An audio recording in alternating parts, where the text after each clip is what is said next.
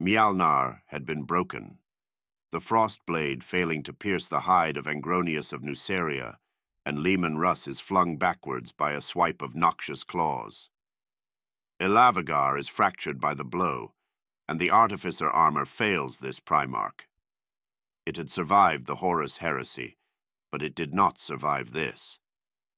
If not for luck, the Lord of Wolves would have died. Did you not learn from Krakenmaw? The Red Angel snorts and brushes away the shards of the frost blade that had embedded themselves in his carapace. This weakness is because of your mortality. Accept the ruinous powers, if you mean to win. Angron growls in displeasure. Swear fealty, and become death. Imagine it, war everlasting. There was no death in the warp, for all things beholden to it. They had become immortal. There was eternity in service, but who would ever want that? War everlasting? Leman Russ already knew what that was like. No, I have had my fill of war everlasting. 10,000 years of tragedy that befell their empire. I refuse Angron. The Imperium of Man made to be a mockery of what it had represented. Only the highborn, those despicable nobles, had managed to reap a bounty from it. On every imperial world, they grew in influence and affluence, and the citizens of the empire were treated as nothing more than their slaves. They call themselves the finest, but they were the worst. The emperor would have seen to their punishment personally. Leman Russ knew that much. How I abhorred a tyrant, but I had turned that ire towards the clergy instead. I had become a tyrant myself.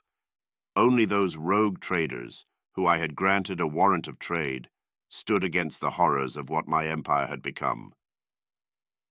The Star Child would meet the dragon, and that corpse on a throne.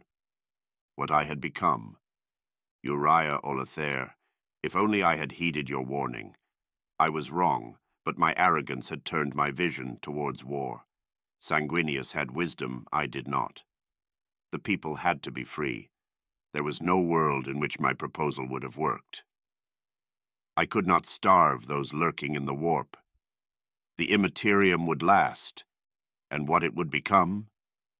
It rested entirely in the hands of those who lived in this galaxy. It had been known as the Abyss, but after I routed every demon lord as the hero of many faces, and cleansed it of that corruption, it had become malleable, permeable in ways unknown to many. All save for those privy to the matters of the phlogiston, and hailing from planes alien to this one. The people had become the master of it. Their feelings, their thoughts, their imaginations, and their dreams. They would paint that canvas. Otherwise, I would have to sterilize everything that made mortals worthy of life to begin with. They would become like any macabre servitor, those slaves stripped of their identity and malformed into drones. I would have to abolish it. That practice was unseemly and definitely absent of any morality. The rot in my empire was everywhere. I had a lot of work to do if I was to rebuild it from the ashes. I had to pray. I grew to loathe it in this life, but I had to do it. If only for the sake of my legacy. That spark of divinity had fled. It had gone with death, and the life that Guts Vorlesh had lived as the White Wolf. Only my own blood could be found in his veins. Fenrir had gone silent, but there was something else. There was a fire, a light in the darkness. This was a son waiting to be born. It was a grievous miracle. Then join our brothers, Leman Russ. Angronius of Nuceria plunges Vurath into the heart of the wolf. The black blade would greedily devour this soul. Join them in death. There was a memory. Garnets he could never forget. Those eyes belonging to a woman he loved. Her amethyst hands wrapping around him, and there was an undeniable warmth. The drow had been a paladin, just like his Casca, but unlike her there was a brutality in Minthara Benre. There was ruthlessness. The dark elf had her flaws, but he saw in her what he had lost. The wolf knew that it was inevitable. When you are immortal, the patterns become obvious. Reincarnation was always predominant in these realms, and it could be seen everywhere. Casca sought him out, and she had found her Guts. In turn, Guts had found her. The Lord of Wolves about to die at the hands of his own brother, and all he can do is reminisce. I didn't take you for a sentimental fool. Minthara scolds him in the way that only she can. I did not marry Drizzt Do'Urden. I married the White Wolf. The drow forces the wolf to rise from his grave. In Menzoberranzan, blood feuds were as frequent as in the Imperium of Man. The answer was always the same. Dragonslayer almost seems to materialize in her hands. They can only be solved with violence, and in this case, a disproportionate amount of violence. The drow shoves the great sword into his hands. Guts Vorlesh, of House Vorlesh, this is not a request from your wife, but an order from Minthara Benre. I want to see Angronius of Nuceria dead at your feet. Honor our house with his life, and bring me his head as a trophy. I must apologize, Angron. Leman Russ had stopped the blade. It was caught in his hand, having pierced his sternum but failing to skewer his heart, and when he gripped Vurath with all of his strength, it began to crack. Angron tried to free it, but this was not the Leman Russ that he had known. It did not budge, and the grip could not be broken. I'm not allowed to lose. There is a savagery. This desire for victory was unheard of in the Primarch. The wolf was roused from his slumber, and he was on the hunt. The wife is watching. What manner of power is this?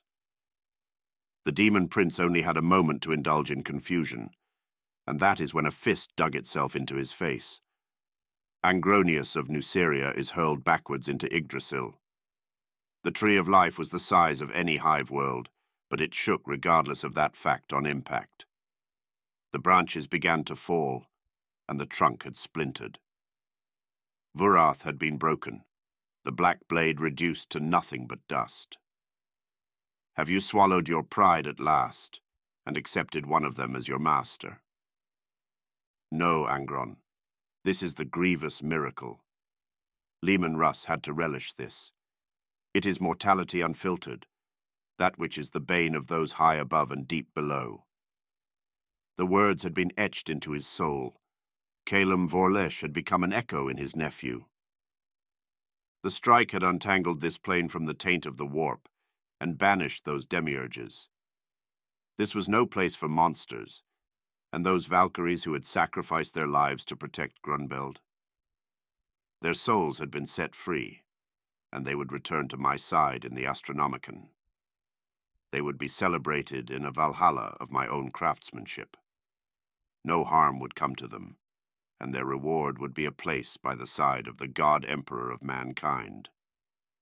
What nonsense is this? The warp has already made you take leave of your senses. I never had any to begin with. Leman Russ grabs the betrayer by the throat, this coward who spurned his own flesh and blood. There is nothing to take, but I do have something I can share with your masters. The grievous miracle began to coalesce. It had searched for something familiar, anything that spoke to this Leman Russ, and what he symbolized. It is this pain.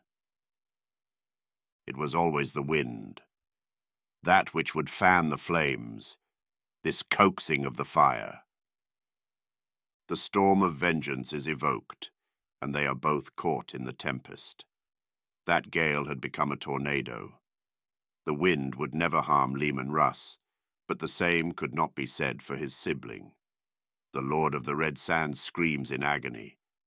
This was a pain he had never known, and not even the immortality granted to him by those ruinous powers could protect his soul. The Red Angel would not return to them, and his fate was to be the same as Horus Lupercal, oblivion. Yggdrasil is disintegrated by the spell, and Dragon Slayer is able to escape those roots, the great sword falling back into the hands of Leman Russ. How I have missed this, Grunbeld could only whisper. Welcome home, Guts. The White Wolf had returned.